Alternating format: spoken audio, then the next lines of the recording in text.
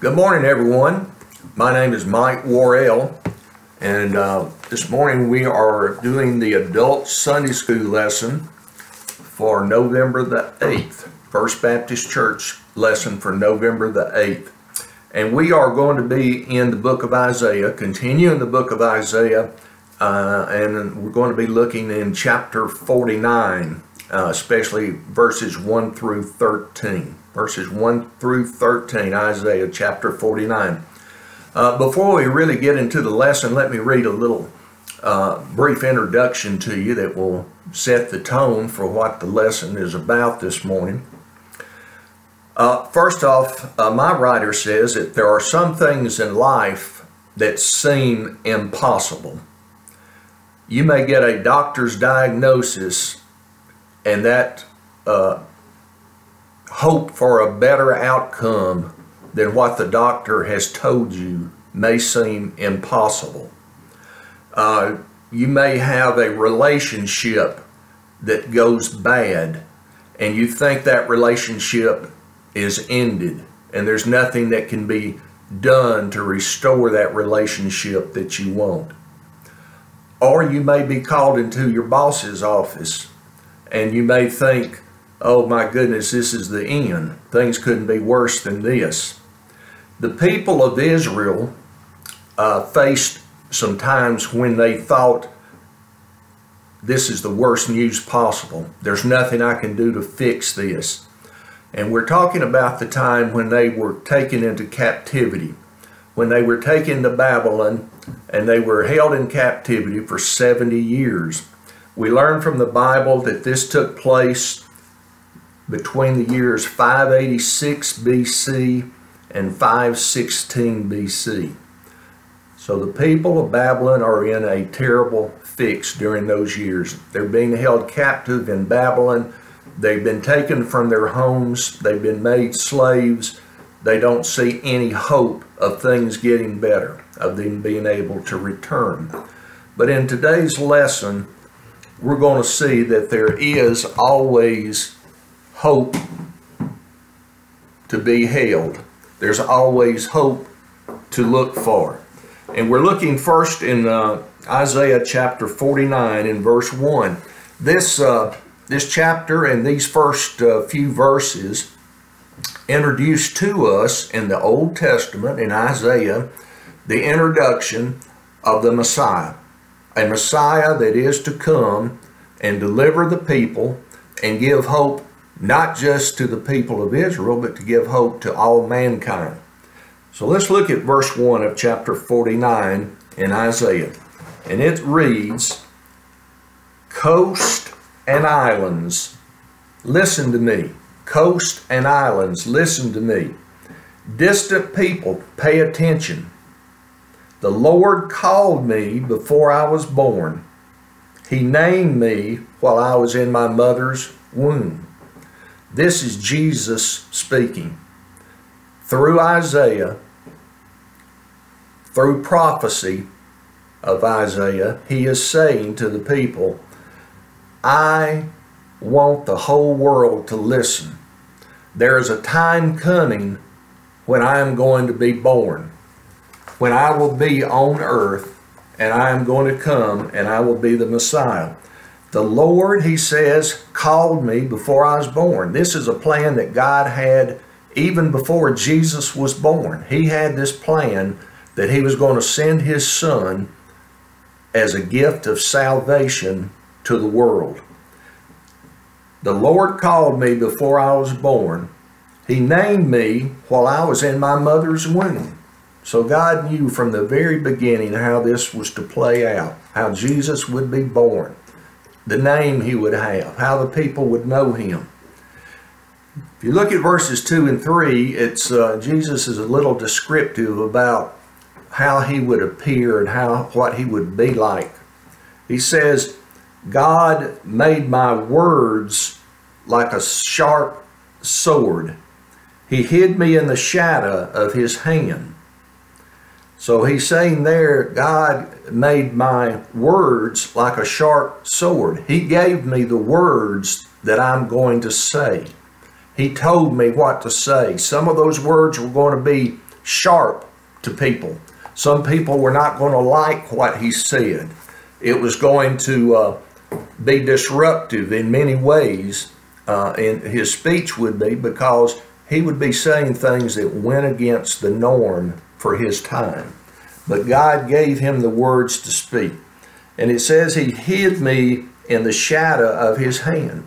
Jesus says God is even going to protect me while I'm doing my ministry. I'm going to be protected.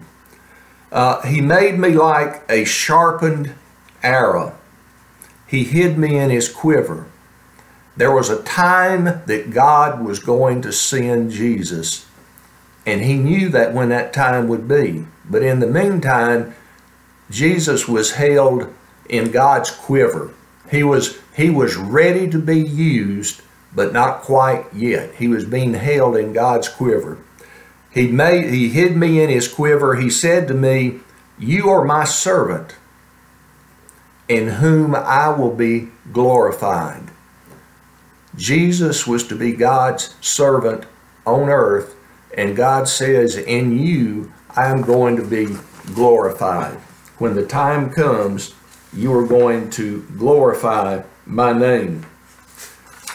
Look over, if you will, to verse 4.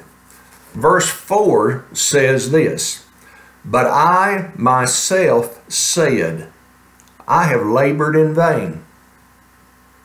I have spent my strength for nothing and futility. Yet my vindication is with the Lord, and my reward is with my God." Well, we know well from studying the New Testament, we know that what is to come for Jesus. Here in the Old Testament, Isaiah is prophesying what is going to take place when Jesus comes. In many ways, I'm sure Jesus felt like what I'm saying and what I'm doing is futile. People are not listening to me. I'm not bringing in disciples like I want to. People hear my words, but they don't respond to what I say. So in many ways, Jesus had times just like us when we feel like, I'm doing all this and nobody's really listening. Nobody's really paying attention to what I'm saying. And so in verse 4, Jesus says, he says, "I have labored in vain. I've spent my strength for nothing and futility. But," look what he says then. He says, "Yet my vindication is with the Lord." That's what makes it all worthwhile. He says, "My vindication is with the Lord, and my reward is with my God." Jesus is saying, even if people don't listen to me, even if they don't want to hear what I say, if they turn their backs on me, I know that I have done what my Father wanted me to do. I have carried out my mission, the mission that God gave to me, and I've done the best job that I could do. So therefore, he says, my vindication is with the Lord. I have done everything I could do, and I've done it the way God wanted me to do it. So, folks, when you get disheartened about things, just think back to Jesus, how he must have felt in his time on earth when he was preaching and teaching, and he just couldn't get the message over to some people. They just didn't want to listen. I'm sure at times he was frustrated, just like we get frustrated sometimes. Look at verses 5 and 6. "And now says the Lord, who formed me from the womb to be his servant, to bring Jacob back to him, so that Israel might be gathered to him. For I am honored in the sight of the Lord, and my God is my strength. He says, it is not enough for you to be my servant, raising up the tribes of Jacob and restoring the protected ones of Israel. I will also make you a light for the nations, to be my salvation to the ends of the earth." God is saying here, it's not enough that my people that are in exile are going to be returned to their homes. It's not enough that my people in exile are going to be returned and rebuild the temple. It's not enough that my people are going to be returned to their homes and start living their lives again like they did before. He says that's not enough. Just restoring my people is not enough. He says, I will also make you a light to the nations, to be my salvation to the ends of the earth. He says, the message that is coming with Jesus has to be shared with the entire world. It's not just enough for my chosen people. This is a message that needs to be shared with the entire world, because it is good for them just like it is good for the people of Israel. Look at verse 7. Look at verse 7. This is what the Lord, the Redeemer of Israel, says to one who is despised. He's talking about Jesus' time. When Jesus has his time on earth, God is saying, Jesus, when you're on earth carrying out my mission,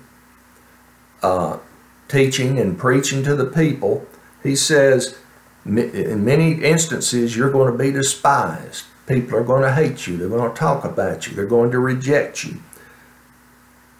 You're going to be one who is despised, one who is abhorred by the people, to a servant of rulers. Kings are going to look down on you. They are going to reject you. You're going to be like a servant to them. Kings, but the time will come, the time is going to come when kings will see, princes will stand up, and they will all bow down because of the Lord who is faithful, the Holy One of Israel, and he has chosen you. So Jesus, God is saying, even though you're going to go through some bad times and people are going to despise you and reject you, he's saying there's a time that's going to come when all the kings of the earth are going to bow down to you. All these people who rejected you. Even today, folks, we could say that. Even today, there's people who reject Jesus. And I know that's a frustration to us as Christians, that there are people who want to still reject Jesus. But we're told here in the Bible that there is a time that's going to come. It's going to be a day of salvation when all kings, all government authorities, all people are going to see that Jesus has returned and he is the true King. He is the true God of all and everything. And at that time, I guess we will have a certain amount of vindication too, because what we know now and what we have known as long as we've been Christians will then become apparent to everyone. Look at verse 12. This is verse 12 begins with something rather interesting. It's making a reference to the year of Jubilee. I don't know if you've ever heard of the year of Jubilee, but what the year of Jubilee is once, I believe it was every 50 years, back in this time period, back in the biblical days. Once every 50 years, they would have what was called a year of Jubilee. And during that year of Jubilee, if you owed any debts, they were forgiven. If you had property that you had sold to pay debts, that property would be given back to you. It would be restored to the original owner. So it was a time, you could say, of making things right again. It was a time of making things right. Man, it sounds like a good thing to me. I kind of wish we had a year of Jubilee today. That would be great, wouldn't it, for many of us. So in verse 8 it says, this is what the Lord says, I will answer you in a time of favor. a time of favor. That's like referring to the year of Jubilee. That was a time of favor. The year of Jubilee was a time of favor. And God says, I'm going to answer your prayers, and I'm going to restore you and return you from your exile. I'm going to do everything that needs to be done for you in a time of favor, when it's time to do it. In my time, when I'm ready to do it, and I know that's the time to do it, I will act. And I will help you in the day of salvation. I will keep you. I will appoint you to be a covenant for the people, to restore the land, to make them possess the desolate inheritance, saying to the prisoners, come out, and to those who are in darkness, show yourselves. So in this day of salvation, when Jesus is here, all these things that have been bad are going to be made right. It says, it says here, he's going to restore the land. He's going to make people who are poor and suffering, they're going to find a better time, a better life to live because of this salvation that Jesus brings. Prisoners are going to be able to come out and see and be changed and see the salvation that awaits them. And it says here that people, they will feed along the pathways, and their pastures will be all the barren heights. They will not hunger or thirst. The scorching heat or sun will not strike them, for their compassionate one will guide them. In this time of salvation that is to come, everything's going to be made right.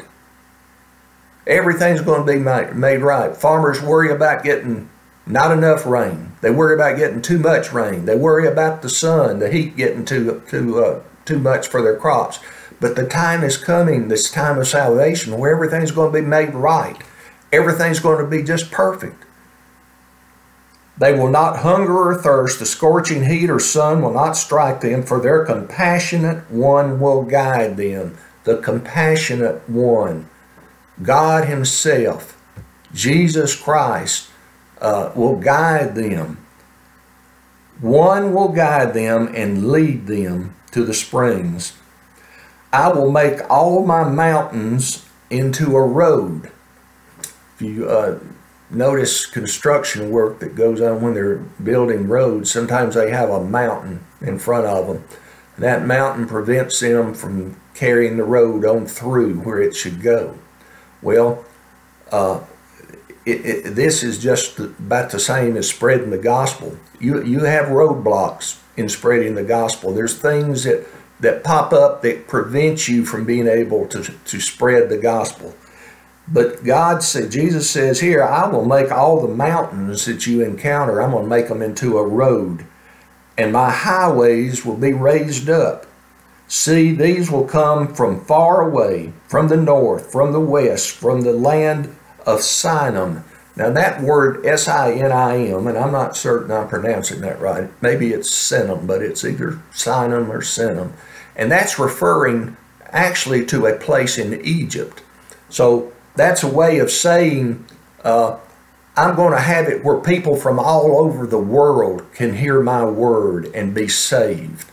That's kind of like us saying, gee, I'm going to China. Well, you're not really going to China, but it's a long ways off. So that's what this word means. God is going to have it so that people can have access to the gospel, to the word from everywhere. They'll have the ways to get there and hear the word. These will come from far away, from the north, from the west, and from the land, we'll say Egypt, because that's literally what that word means. Look over to the last verse we're going to take a look at, verse 13.